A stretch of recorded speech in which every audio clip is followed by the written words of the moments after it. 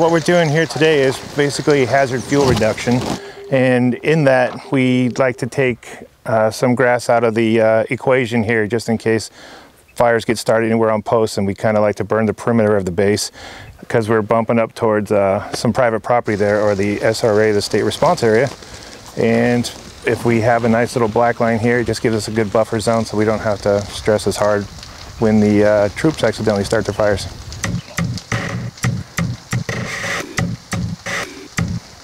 The different ordnance they use between smoke grenades, flashbangs, tracers from their machine guns and all that stuff, that starts fires. Even though we put precautions in place, there's still sometimes it just happens. It's more to protect the private property. It protects us as far as us being able to hold it easier when it starts on base here. So for example, that's the MPRC over there. They do a lot of machine gun stuff and grenade launchers, and something starts over there and blows across here, we know we have this buffer here for us. And so it's a big safety for the community basically.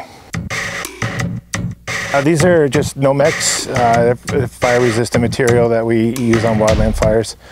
And it goes along with also some web gear that we use with fire shelters and all that stuff that you see the guys using the drip torches down there and actually starting the control burn. Coming up towards 4th of July, you start getting fireworks that kind of, even if they say they're safe and sane, they still are obviously a fire hazard. And then obviously the cigarettes out the windows, that can be a problem, and that has started fires in the past. If you're off-roading, the exhaust gets hot enough and then you can start fires that way, and seen it happen before. What they do sometimes is they'll clear an area around especially susceptible trees. And what happens is that when the fire goes through, if they have cap faces or anything, basically holes at the bottom of the trees, the fire gets up in those pretty easily. And if they do that, it clears some of the fuel around it, so it's less likely for that to happen.